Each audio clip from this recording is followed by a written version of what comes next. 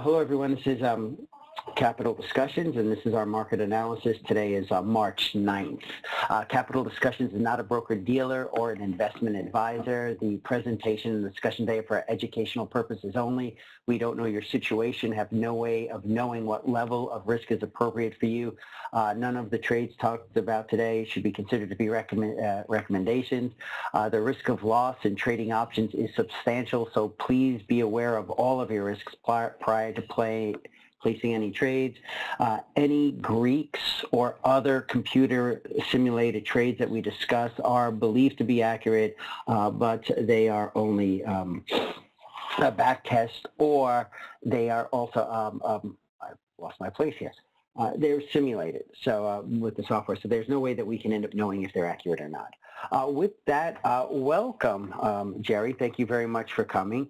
Himanshu and I were just talking a little bit beforehand about everything that's been going on in this market.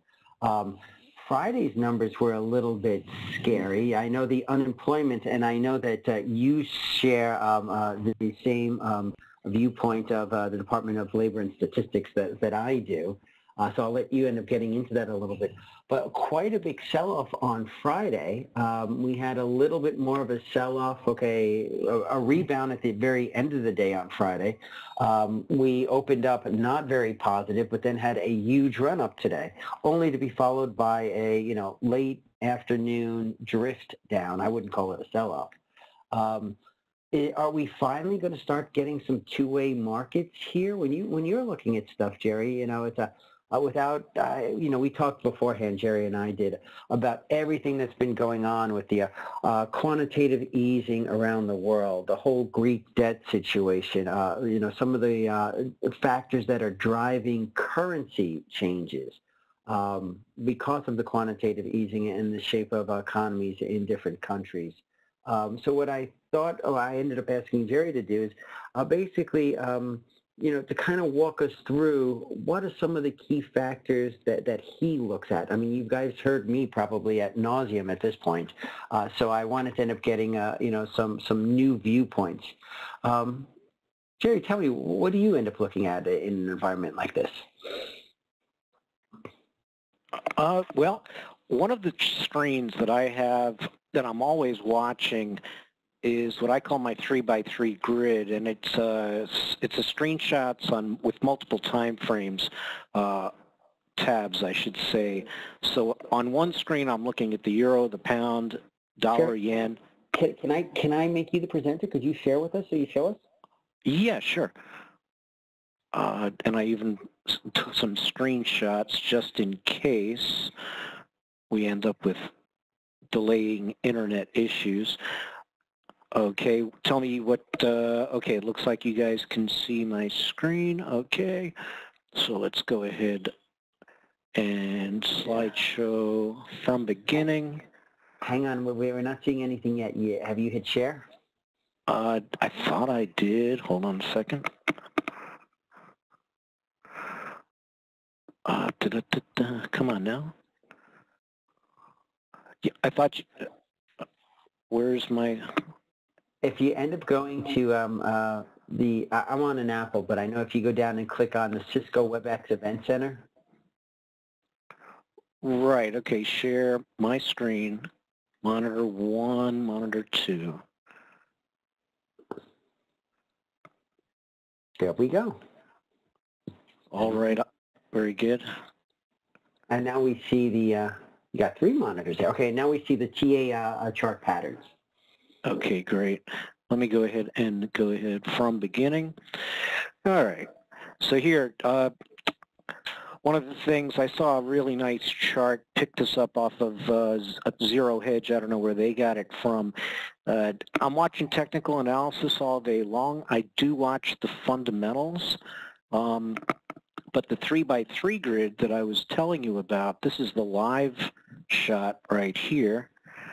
And what you could see up here on the top, I have, I don't know if you can zoom in or maximize your screen. These tabs right here, right now this is set to a 30-minute chart, and I've got 1 hour, daily, weekly, monthly, and I can even customize, like I'm watching gold So most of these charts are all on the XAU, but right now, most of the time I'm watching this out of the corner of my eye, 30-minute chart. I'll drop down, possibly down to tick charts, and these are live tick charts, futures charts. What we have up on the top row is the euro US dollar, the pound US dollar, and the dollar yen. Underneath that, we've got the dollar index, oil, gold, and then underneath that on the bottom row we've got the S&P 500, the Dow, and the NASDAQ.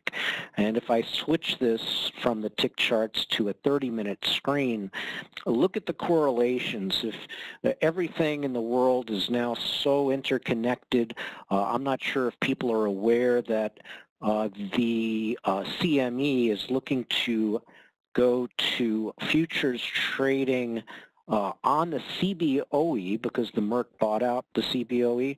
So the CBOE for options on futures are going to start trading at 3 o'clock in the morning soon.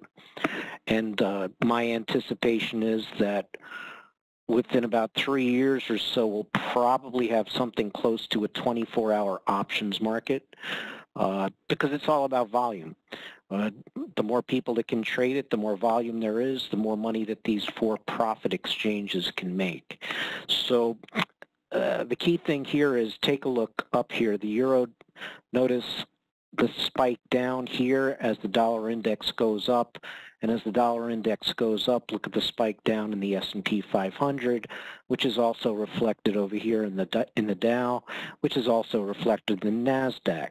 And isn't that interesting that as the NASDAQ goes down at the same spot, look at gold goes down also at the same time.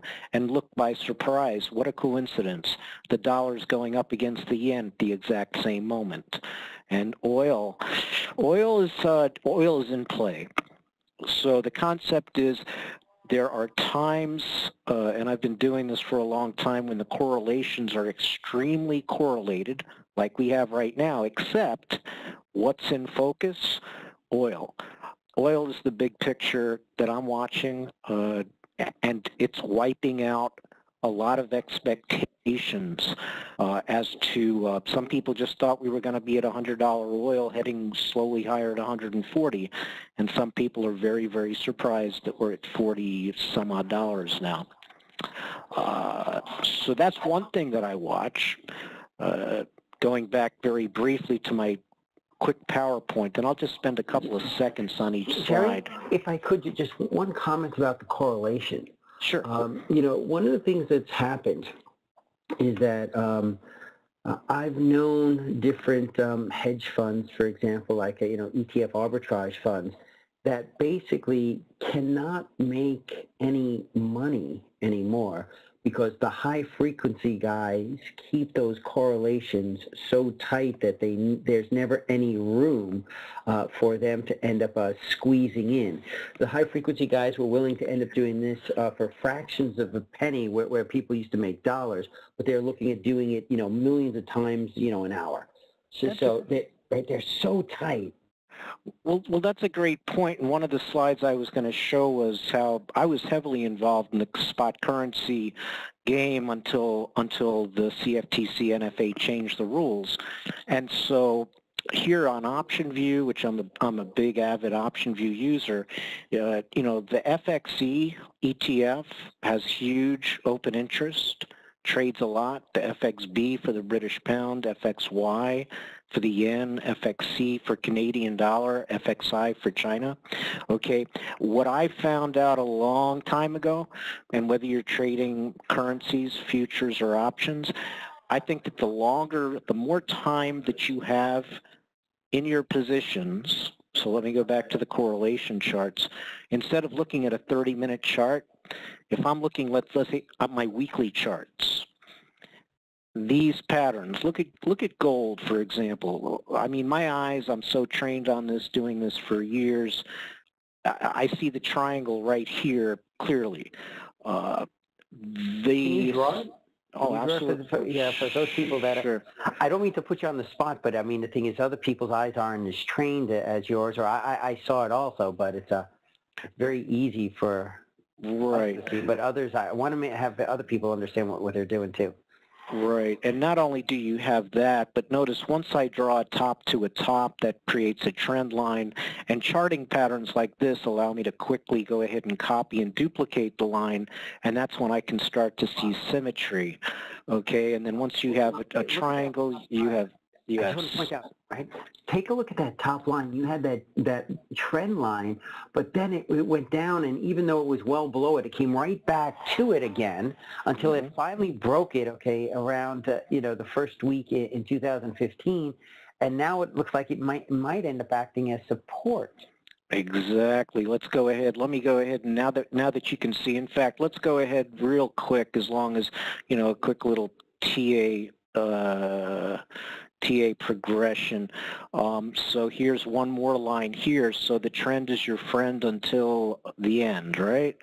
So if we go ahead and copy that, notice that here we have the outer trend channel, then the inner trend channel over here, okay, until it broke that trend channel to the downside. But let's go ahead and that's all in the past. One of the things that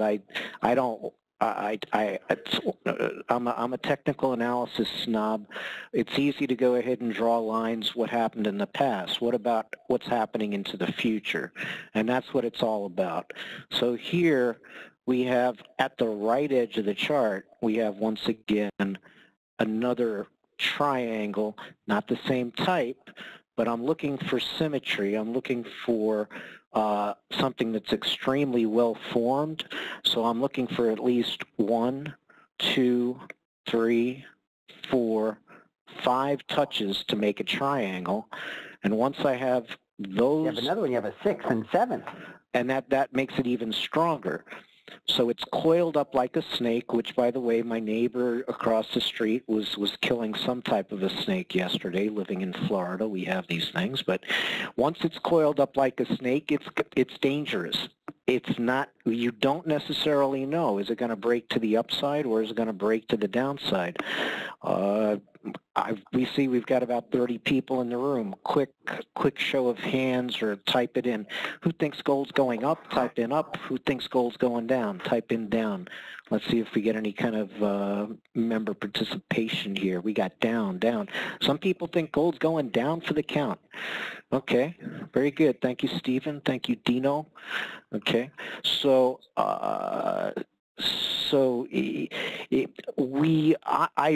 am looking at chart patterns, high probability patterns, and so the concept of the high frequency traders stealing the floor traders' lunch, absolutely true. There are no more floor traders. If you take a look on CNBC, you'll see these guys in blue suits with KGT or whatever. Those are the guys who work for the high-frequency firms, making sure the computers are plugged in properly. But if you're going to trade off a weekly chart or a daily chart, like here, let's drop this down to a daily chart. Okay, here, so on a daily chart, here we go. Let's click, and so here is the top of that trend channel there. We've got the top of this trend, bottom of this trend channel here. This looks like a stronger trend channel here. And if I go ahead and copy that, what I always like to do is see, will this copy, by drawing one set of lines and it touches, is it going to be symmetrical? And so for the most part, it's kind of close. It's kind of close. And then, of course, we have to draw the trend channel from the other side. Gold is in play, guys. I mean, I put on an adjustment to a trade in gold on Friday. I recorded a video of my frustration as GLD is a, penny. It's a penny increment option, and damn if those guys didn't want to give me. The bid was 9 by. I sold a spread. I sold a vertical, and the side that I sold for 75 cents, I was looking to get out of that at about 10 cents. But I wanted my 9 cents, and it was trading 8 by 10, and damn if they wouldn't give me 9 cents. And I had the same trade in 2 different accounts, and I was just pointing my order to the CBOE. I was pointing it to the box. I was pointing it to that NYSE, and I know those guys finally said, just give him his damn penny. And so it's amazing. Your question is so complex. Are the high-frequency traders stealing people's money? Yes, if you're trying to day trade.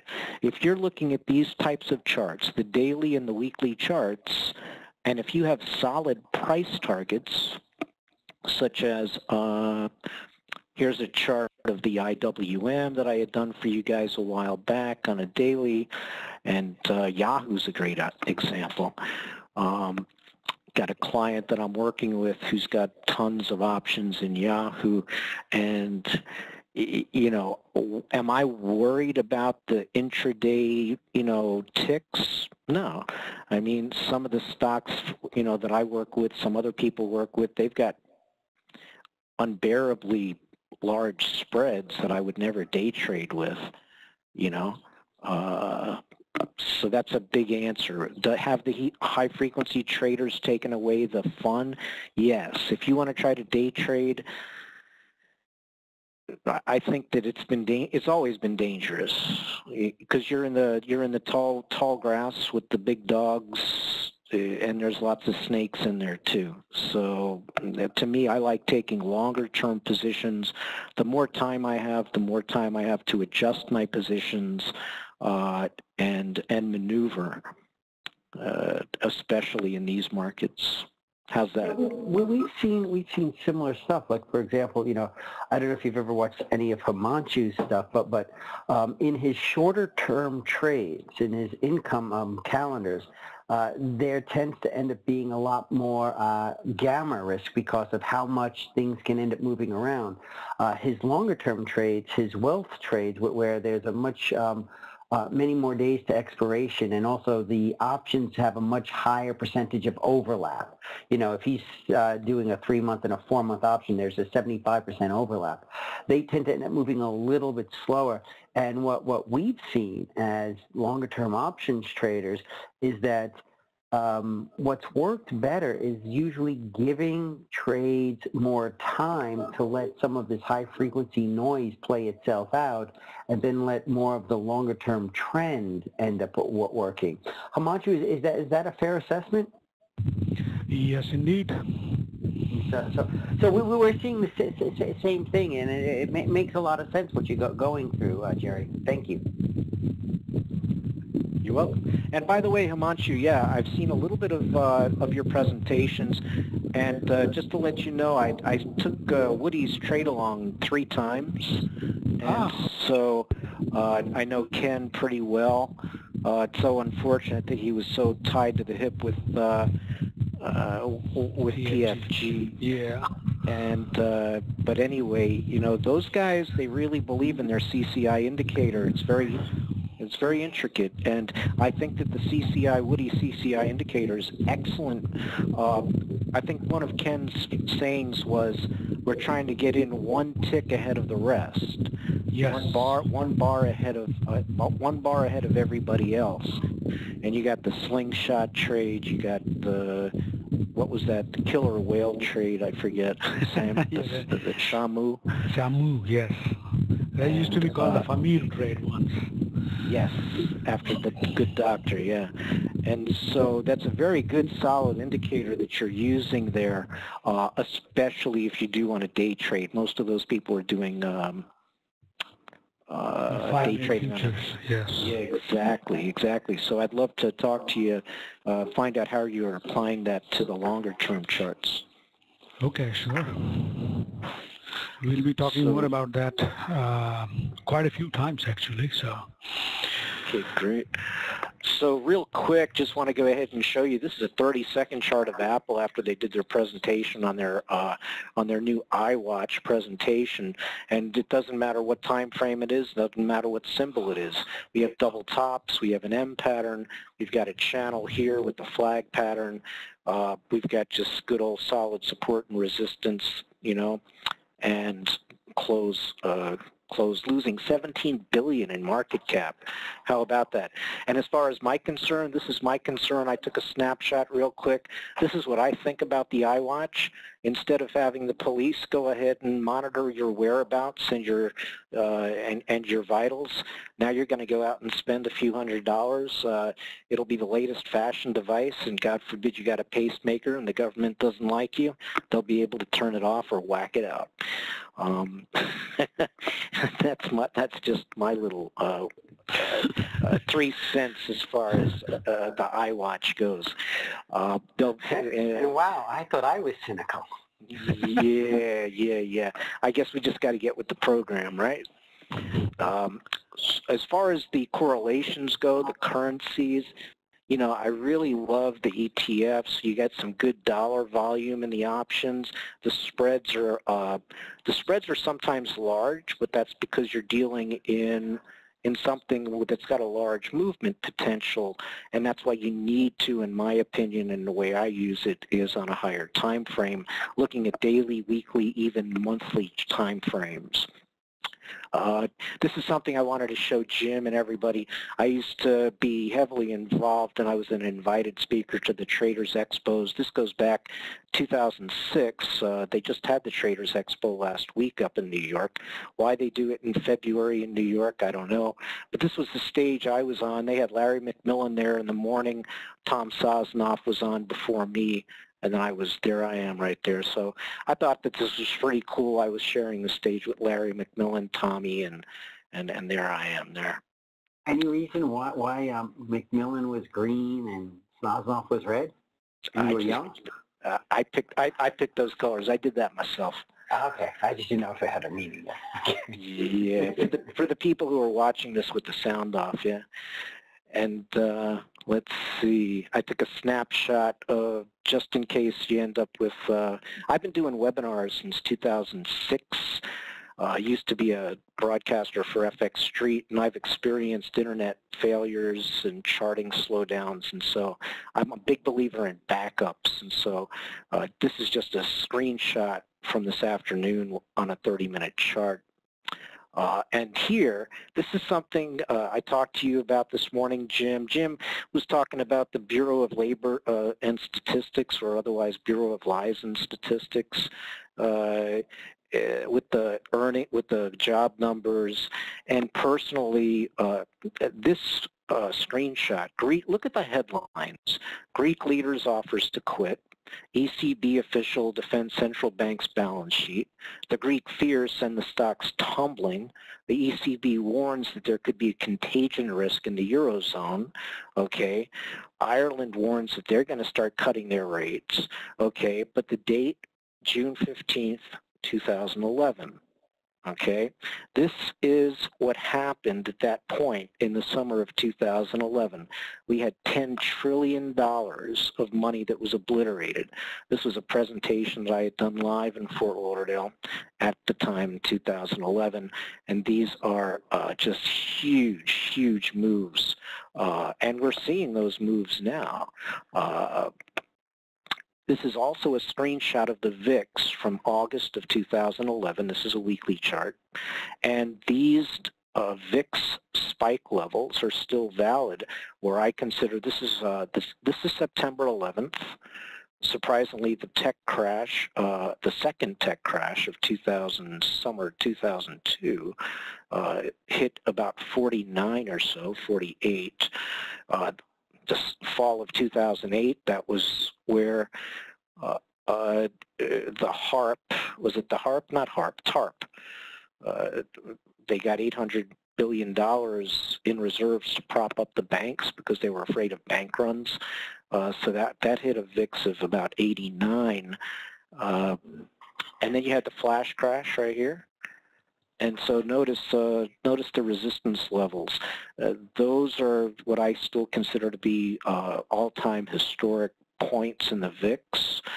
And then I took a screenshot, or do I have the VIX? Let me show you a live chart of the VIX. Whoops, I didn't want to do that. Here we go. No, that's Yahoo. VIX. All right, so here's the VIX. So here's a live chart. That was from 2011. Here's live. And notice that we had a spike back here in October, the end of last year. Things started to get a little bit scary. But you know what? Is it scary? I mean, what I look at is that all of this is just institutional rebalancing. And you've got, you know, people go on vacation, sell in May, go away. September, you end up typically seeing people get back to work between September and Thanksgiving. And what I've noticed is I'm always looking at patterns. What I see are patterns of threes on the VIX. Notice I see 1, 2, 3 spikes here. It comes down, starts up again. Notice 1, 2, 3 spikes here. It doesn't matter. These are fractal patterns is what I call it. They kind of gather together. Here you've got, after we got the 1, 2, 3 spike here, it comes down. Then you kind of got these 3 little spikes. What it looks like to me is we have 1, 2, and I'm looking for one more spike to the upside that could come at any time. And of course, past performance is not indicative of future results. But just watch this level here, because that's a Fibonacci cluster right here at about 40.8. So what do I mean by a Fibonacci cluster? I've drawn from this bottom, if you look at the bottom where I'm moving this line, from that bottom where we have several bottoms to that all-time high, okay, notice that that correlates with this point right here, which is from this high right here down to this low right here. Okay, so there's the high to the low, and here's the low to the high. And notice that there's, you know, to make it easier to see, those two fibs are overlapping. And so that is your danger point. If we get above that 41, 42 area, then you're looking at extreme fear. And I don't feel comfortable selling or buying VIX products because it's a derivative of a derivative, but that's just my opinion. But I wouldn't want to sell any VIX products till it gets up around here because you never know when it could all of a sudden go higher. Real quick, couple of more slides, and from current slide. Blow off tops, once again, oil, silver, gold. Notice they all have the same characteristic patterns where they consolidate, go up, and then spike. And these were all screenshots just before they crashed. Okay, so that was first I showed you the Greeks back in 2011. These are screenshots from over the weekend. This is from Bloomberg. There's a video, and I took screenshots for everybody. Stop austerity, support Greece, change Europe. That's one screenshot at 3 minutes and 25 seconds. Then there's another one, cracks are in Greece's deal with the creditors. And do the Greeks want their dignity?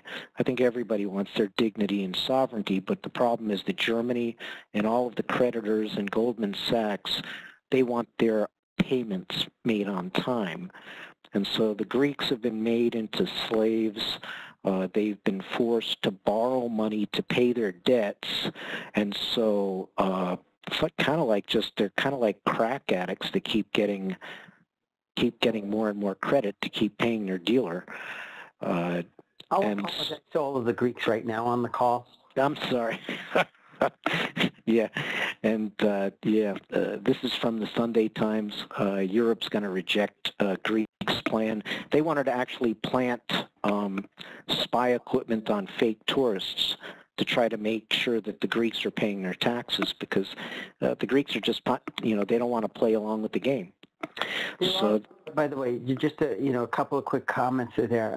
Greece does have a very high percentage of family-owned businesses, which tend to end up having a much lower tax rate than some of the corporations.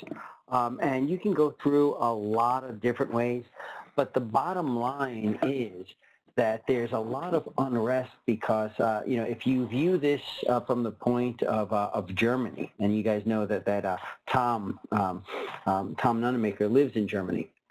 is that the viewpoint from the Germans are they are a bunch of hard-working individuals, the Germans are, and they're working so hard so that the Greeks can retire at 55 and sit on the beach. And there's animosity that has been building up. The fact that the Greek government has overspent some of the population feels that isn't really their issue. Why are they being punished so hard? So there are going to be feelings that are hurt no matter what happens. I don't see how this can end up ending well. And if it doesn't end well, some of those points of resistance and support and some of the charts that Jerry just showed you on the VIX, I think are going to be very, very much in play. And you should keep an eye on those things because, right, we obviously don't get there unless there's some type of catalyst in the market to end up driving it. And one of the things that we have to end up being aware as money managers is how serious are these incidents, the current news cycle, how serious are the current issues. One of the things that I will end up telling you that is not measured on any of the technicals that retail folks end up taking a look at, but we look at all the time from an institutional point of view, is that we'll not only look at the level of volatility, but what's important for us also is to look at the level of skew. Those below the money puts right now are trading at a very rich premium to the at the money puts. In fact, when we were rolling some of our hedge protection over the last month or so, we got up to one point, we got up to a 3 standard deviation, okay, 99%, okay, percentile of how expensive the below the money puts were versus the at the money puts. So when you end up seeing this and Jerry goes through, hey, here's where volatility levels can get to, it's not that far-fetched. If we have a catalyst, I will tell you that the markets, okay, the institutional money is already kind of gearing up for what happens if. So there may be some great opportunities. So, that's why I thought it was so important to end up bringing Jerry on and having him to talk. And, hopefully he'll be able to end up joining us a lot more in the future where we're going to go over the technicals because I think that you're going to have just some great directional plays, okay, going forward. Very good, right. Any questions? I don't know if Himanshu wants to go ahead and take it from here, or any. Look at Netflix. Was that Netflix? Actually, Jerry's giving some very important details that I rarely look at. So if you want to continue, go right ahead, because I don't look at the macro view at all. Jerry, maybe, I don't know if you want to end up taking a look at it. VJ ended up saying that Greece had defaulted, okay, on its external sovereign debt, okay, and he gives some of the years. It's unbelievable, by the way, when you take a look at how frequently in history, okay, some countries either in South America or in, I'm going to say more Southern Europe, have defaulted on their debt. It's not like it is not a once in a century. It actually happened many, many times. One of the things that I think is a little bit more, I guess worrisome is, first of all, it's happening while we have money in the market. I mean, let's start with that.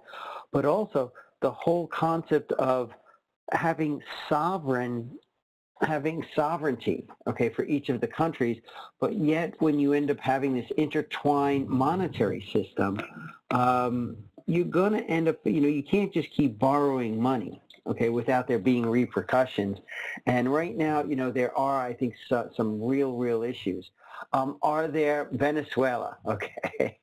Yes, Jerry. Okay, I didn't want to end up going into there, but they're Argentina. Okay, Russia. Okay, yes, there's many of them. You want to end up, and I'll put this out to the audience. Okay, if you guys, do you want to end up having Jerry look at some currencies? Would you like him to go back and look at Apple? I'm kind of interesting. Yeah, I'd be kind of interested. I know a lot of people have have been trading Apple, okay, in our community. You started mentioning, okay, what was going on in the 30-minute, okay, Apple. Were you done on that? Because I know you kind of just went through that really quick. Was there anything else you wanted to kind of show us on either that, or is there a more interesting chart you'd rather share? Well, I wanted to go ahead and I tuned in a few times as participant, and also as an observer. I wanted to kind of get a feel for, from you and the crowd, what are some of the things that you guys would want to see? I do watch This Is the Global Market all the time.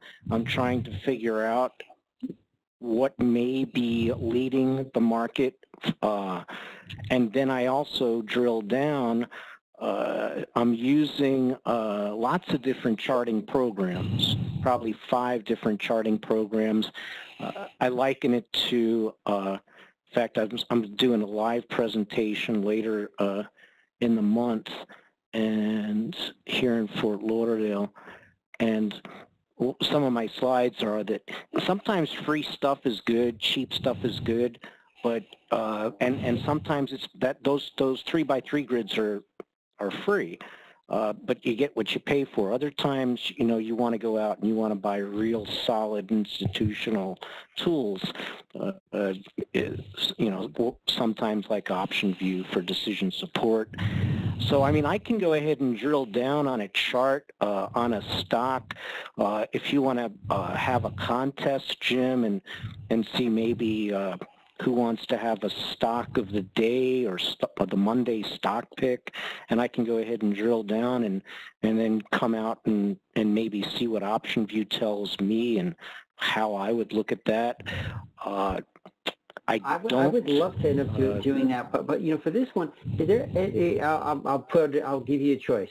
Is there anything, okay, that you've been looking at that's real interesting from a chart perspective? If not, you showed Apple before. Would you want to end up talking about Apple if you just want somebody to end up picking? Because of their iWatch and what's happened recently, I think that that's an interesting, situation. All right, let's talk about Apple a little bit. One of my clients, I do private coaching and mentoring for select people who are adults and they know they're making their own decisions, and I help them stay out of the weeds.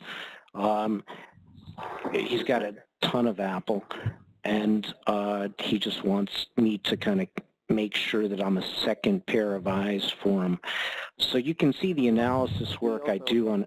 Right, we also hedge. Not that we make recommendations or technical analysis, but for some very large individuals and also on some money managers, we've built hedges for Apple. Some folks are a little bit concerned about, will the iWatch be a new total format for folks? I know that the technology I wear on my wrist is about 100 years old. And the technology that's going in the iWatch in some of these unbelievable cases will end up changing. What happens, how frequently do you change your phone compared to your watch? I know that cell phones were like practically new when I ended up buying my watch, and I've had it for 20 years. So what will they end up changing the face of that? If so, what ends up happening? The law of large numbers, does it keep up? You take a look at how much they've grown and just how big a company they are, and at what pace will they have to end up continuing to integrate to end up keeping the multiples that they trade at. I mean, these are all really, really good things, and one of the things that we found is that you can do all of the technicals and all of the analysis you end up wanting on this. In terms of the front-end fundamental or qualitative type analysis on them, it's almost always the technicals that you have to follow to end up getting out of stuff. So that's why I would be really, really interested, Jerry, from what you end up seeing on the technical side, because I think that we'll see a breakdown in price in technicals in Apple long before we start to see anything about some of these items that I brought up, what might be questions of Apple in the future. Believe me, I'm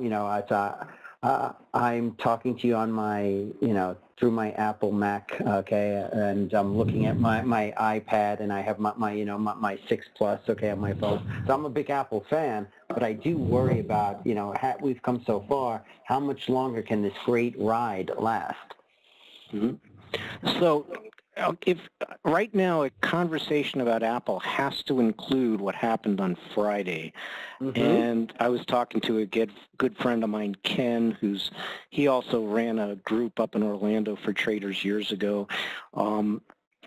He does a lot of crunching of numbers, and I don't know if anybody else out there has done this, but if we're going to talk about Apple, let's talk about what happened Friday. Dow went down 300 points plus, right? And what happened? AT&T, which I think is one of the few remaining original, it's not the original, I think only General Electric is the only original Dow component. That is true. Okay, but AT&T goes way back, and they're out. And I think that was Apple that actually saved AT&T when Steve Jobs worked out the subsidy.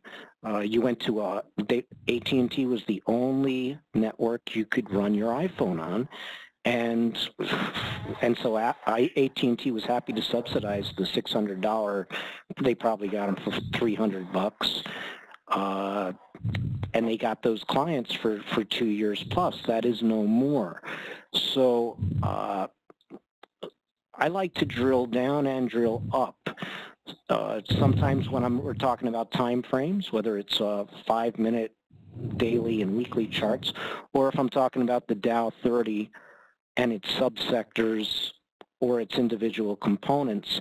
And so what does it mean to Apple if it's going to get put into the Dow, which is a price-weighted index, and also correlation-wise or pairs trading-wise, do you want to maybe even look at AT&T? Personally, I don't like $33 stocks. There's not much juice to them. It doesn't. But you got a lot of volatility. You look at the AT&T stock. So if I was going to ever day trade options, for, pennies, you got a nice little trend channel here on AT&T. You got the cycles on my indicators here. And Apple, what's going to happen to Apple? Apple's $127 stock. I mean, they're and also, if we're going to talk about Apple, we also have to talk about IBM. At least that's the way I look at it, because Jeannie and Jim and I share the fact that we both once upon a time worked for International Business Machines, and I think the only thing that Ms. Ginny accomplished was getting into the men's only golf club, the Masters, or Masters. Yeah. Yeah, I don't really. And then she's actually like a little schoolgirl, ponying up to what's his name from Apple, and IBM wants to sell Apple products. And then also, let's tie it all together. Microsoft. Windows 10 is going to be coming out soon, and their big thing, the new CEO of Microsoft, his job is riding on the fact that all of their components are supposed to be interconnected. And Microsoft, which started out as an operating system company, is now moving more into a hardware company because they bought Nokia. And so watch your cell phone, tablet, laptop, and desktop with Windows 10 seamlessly integrate, I guess, through the cloud. And so you do have a pretty much of a technology battle looming. And technology battles for us option traders, anytime that there's a battle, that's volatility, and anytime you got volatility, you got I love high volatility. It depends on your own personal preference. So so that's really, think about it. Major tech titans. AT&T, IBM, Microsoft, and Apple. They are joined one way or another. If I just want to talk independently on Apple from a technical perspective, It's an obvious peak at 133.30. It's got itself coming down. It hit the 50-period moving average right here. And it looks to me as if, or is that the 22? It came down to the 22 moving average. The 50 is at 118. So you've got support right here at about let's just round it up and say 120. If you're a believer in Apple, maybe you want to go ahead and this is not a recommendation, this is the way I always talk to my clients. If I was somebody else and I was really interested in buying Apple stock, maybe I would consider finding out how much can I get for selling the 120 puts. If I thought that the market and Apple's going to go down, maybe I would consider selling the 135 calls. How much juice can I get out of it? Let's take a look at Apple. Right now I'm in back trader mode. How many people here like, well, I know that we've got, OptionNet Explorer, OptionView. Thinkorswim's doing as good a job as they can, but they got years and years of development to catch up to OptionView. So if you were to go ahead and try to sell, let's say the 135s, do we have any juice up here? I like to, if I'm going to sell an option, I want to make sure I get at least 70 cents minimum. I've got a screenshot somewhere from Jim Cramer's blog where they literally had the audacity to try to tell you that you could sell an option for 3 cents.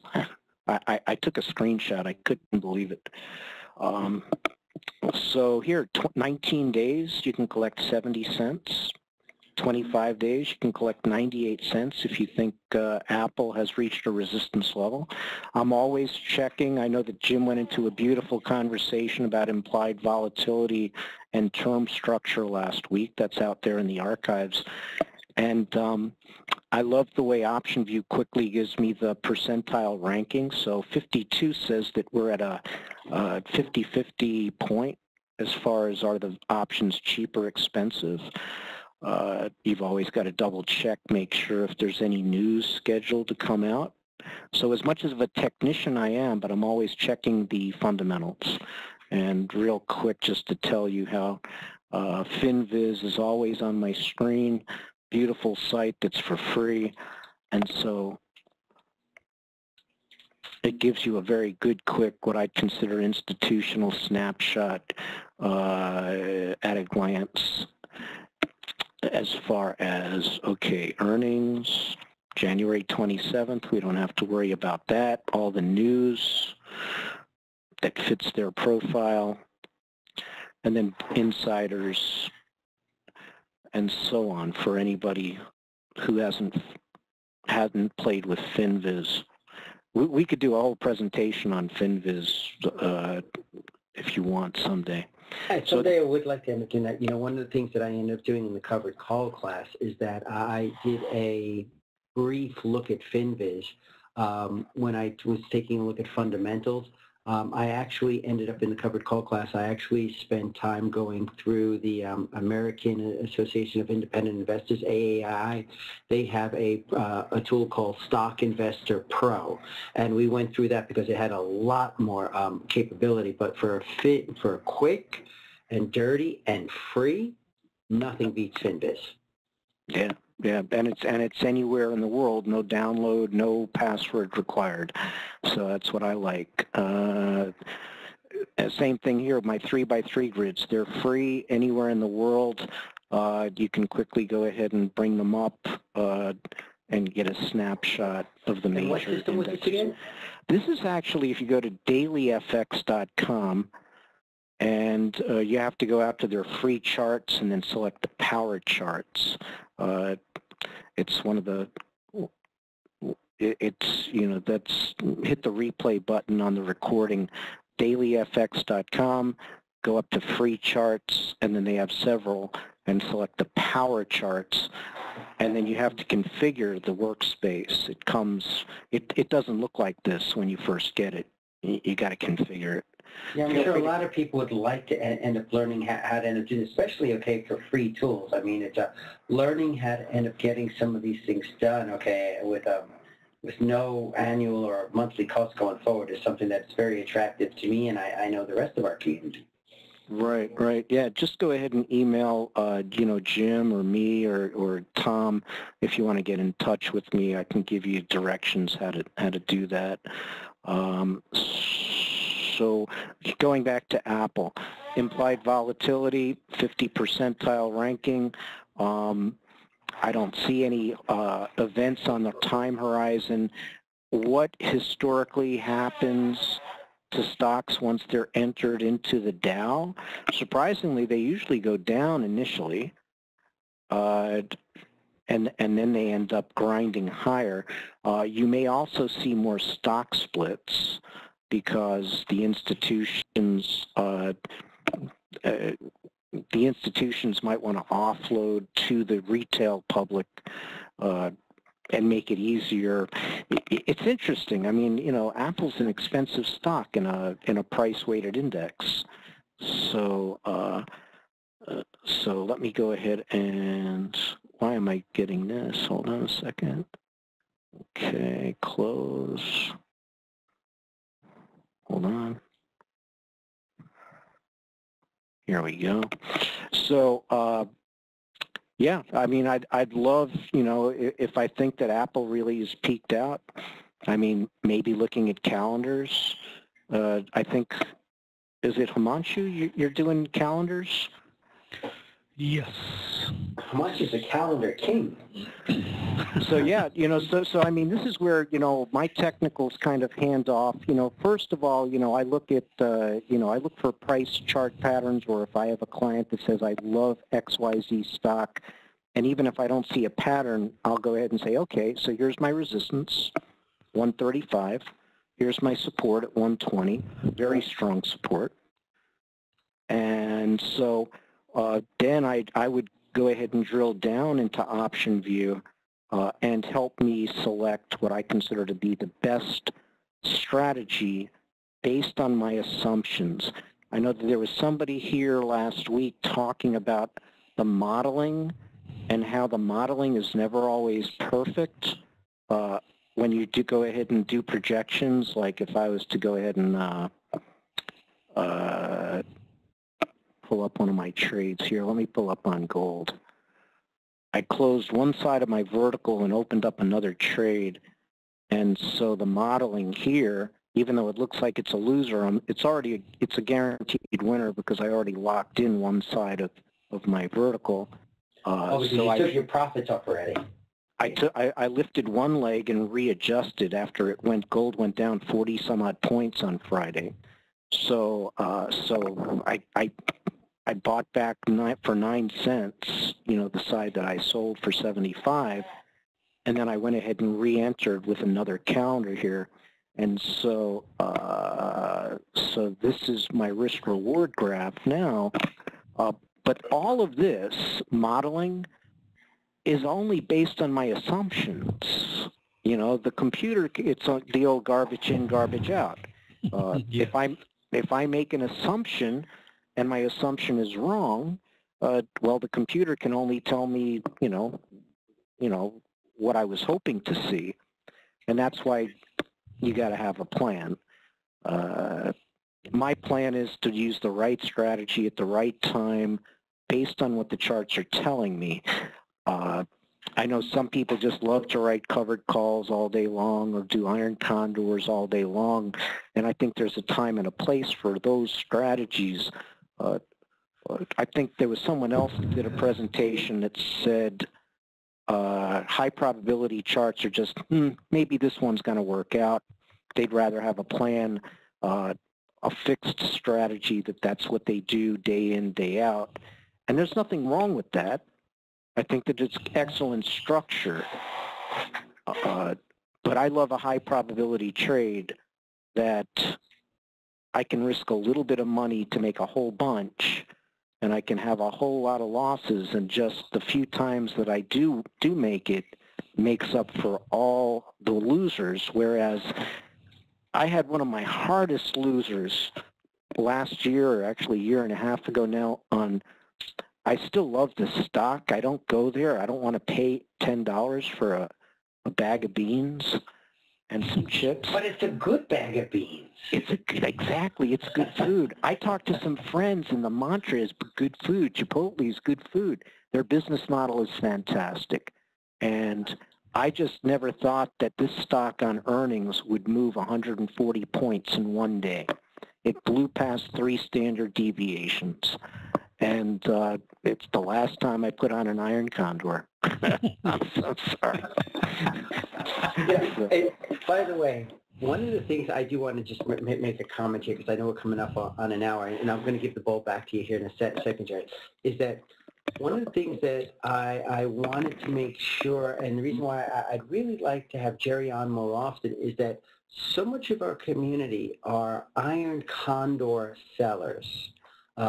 What ends up happening is that we keep making bets that the stock won't be moved so much, and we'll collect our premium and be able to end up making money.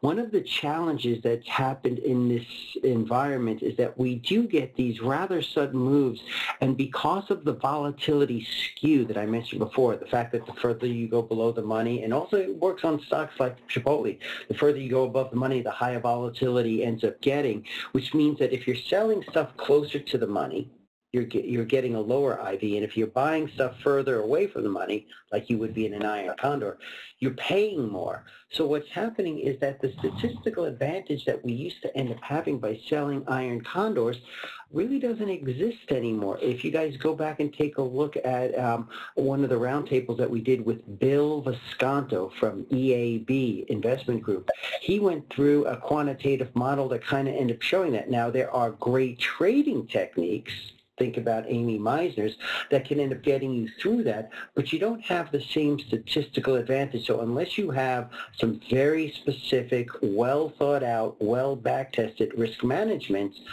you have to be very careful on that. Jerry's approach is usually the opposite.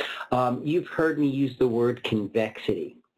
Okay, and when institutional guys talk about convexity, it's really about how do we end up betting 1 to make 5, but still end up winning, say, 40% of the time? You know, we know we're not going to end up being a 50-50 investor.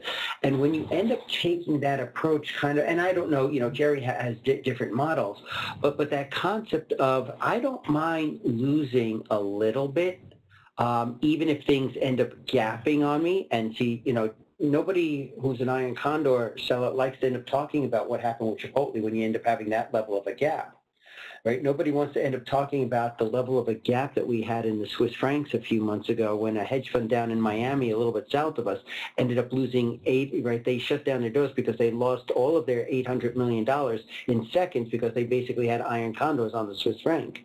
Nobody wants to end up talking about those things. But when you end up having trades that have positive convexity and you end up getting those levels of moves, you know, what Jerry's talking about is how do you end up really cashing in on those? So I think it's very healthy to have a portfolio that has a mixture, not just all one type of trades. I'm sorry, Jerry, but that's one of my pet peeves that I just had to end up getting out. Please continue. No, that's fine. That's good. It's just interesting talking about one of the things that I'll do if I feel like I want to go to Vegas, I'll go ahead, and it's not so much, I hate the phrase, go to Vegas, but I mean here, this is a scanner I've got plugged in on FinViz. These are all the earnings coming out next week, and so I'm looking for high probability chart patterns, and it looks to me like I see a decent kind of a triangle trend channel with RSPP. One of the things that I would do is I'd open up Option View, take a quick look and plug in. First thing I look at is, okay, there's only 10 points of, what is it, daily volume of options. So there's no option, there's no option trade in that stock. So I just go next. I don't even open up the asset file. Chipotle Mexican Grill, I mean, take a look at this. I mean, was this it? Yeah, October 2013. The pain is real. It was trading at It closed before earnings, well, 436. It gapped up to, it opened up at 470, and I was fine. I could have closed my trade out with a small profit, but the phone rang at 9:30, 9:25. I shouldn't have taken it. It's one of my clients, and instead of leaving the phone alone, I picked it up. By 10 o'clock, it just kept on running up. Notice here an example of Fibonacci. Some people say Fibonacci's don't work. Notice how it hits those Fibonacci clusters and stops.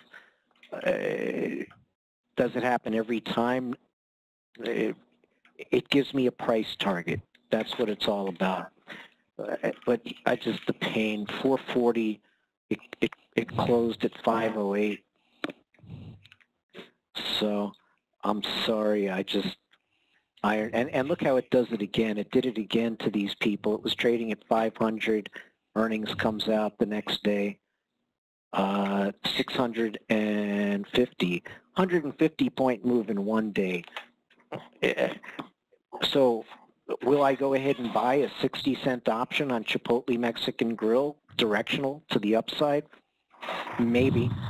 Will I do an iron condor? Never again. Okay, guys, we've been going just about an hour. Jerry, do you have any, do you want to just kind of finish up on Chipotle, or was that, do you have anything else you wanted to mention on them? I just wanted to do some psychotherapy in public. That's all. I know. I didn't want to say that, but you know, if you're going to do this any longer, I was going to have to charge you for sitting on our couch. Yeah, exactly. Yeah, yeah. I had to subject you to it. But remember, the whole idea is that if you can learn from other people's mistakes, you know. That's what it is. It really is. It's, you know what this is about. It's sharing battle scars, because you always learn a lot more. Hey guys, I was just looking at some of the comments, some of the things that we started to end up seeing here. What I would love to end up doing is that Himanshu has been trading the IBM calendars, for those of you that have been following along with him, and he's been doing it, Himanshu, for as long as I've known you. For a decade, I know you've been trading IBM calendars. I think you're the only one here. You didn't work for IBM, did you? No. Jerry that is why I trade IBM. Okay, Jerry and I did. I will share this, okay, with IBM, and maybe we could take a look at them, okay, from a technical perspective, because I think they're actually a really good trading vehicle. IBM, part of the Dow, has been the worst performing member of the Dow for the last 2 years running. The last company to earn that very prestigious, okay, distinction was Bethlehem Steel. Okay, it was funny. I ended up mentioning this in one conference, and somebody said, who is Bethlehem Steel? I said, exactly. Okay. Okay. It was a younger kid. Okay. Anyway, so I'd like to end up going through that, because, you know, the thing is that they did have some ugly gaps down. I know a fair bit about their current business model. You know, the company that I was in, IBM bought. I used to be a partner at PricewaterhouseCoopers, okay, and they're basically their consulting arm these days. IBM is known in the software industry, and I have a lot of friends in the software industry. It's got a nickname of the place where good software goes to die. When you end up taking a look at what's going on with the cloud and how disruptive the cloud technology is, IBM has some great integration software, and they have some huge outsourcing contracts. But I think that when you take a look at, for example, what Oracle's doing, or companies like Salesforce.com or Workday or others, there really is disruptive technology going on. So I'd love to end up doing the technical space, because it's not only an interesting space in terms of where the industry is, but with the technicals, I think that we're going to be able to end up getting some, it's going to be a good trading vehicle. So if you guys would be available next week, I'd love to end up, after we do our overall what's going on in the market, I'd love to end up bringing up IBM a little bit more, if that's okay with you guys. Sure. Sure. In fact, yeah, if you want to go ahead and, you know, do that as an example, and if maybe you want to, you know, put some feelers out to your mailing list and see, you know, who wants what stock to be taken a look at, and I'll be happy to maybe focus on for 20, 30 minutes. I can drill down, drill up, and go through option view, kind of show the whole process I go through. I would love that. And Himanshu, I know because you trade the IBM calendars, maybe if we could end up getting, 20, 30 minutes from you about how you end up going through it, I'd really like to end up starting to end up doing this. And I know that Himanshu is doing his service, and for a lot of you guys, he's going to do this, on his weekly stuff. But for the rest of you, I'd love for you to end up getting a peek into what Himanshu does in his service. And Jerry, I'd really like it if we could end up doing more and more technicals. One of the things that ends up happening is that we need a way to figure out to end up getting you on more often, because some of the things that I've heard is that this stuff is so great, but you go through things so quickly that I'd really love to be able to end up getting things in more detail. And maybe we can end up thinking about that and talking to the folks next week about how we could end up accomplishing that. Absolutely. It sounds like a good idea. Let's put it on my calendar for next Monday, and we'll talk about IBM, and we'll talk in between. Good. Sounds great. And Himanshu, hopefully you'd be available next Monday also. Yep, I will be. Guys, thank you so much. Great session. I really appreciate your time, and I know our community does also. All right. Very good. Excellent. Thank you, Jim. Himanshu, yeah. Be well. And that IBM, that looks like a great calendar trade. That thing's just gone. Yeah. Oh, it works even better when it goes straight down. Well, guys, thank you very much. Yeah, okay, yeah, it does look, it does. We're going to go into it next week. Thanks, guys. Okay, all right, guys. See ya. Bye-bye. Thanks. All right, over and out. Bye-bye. Bye.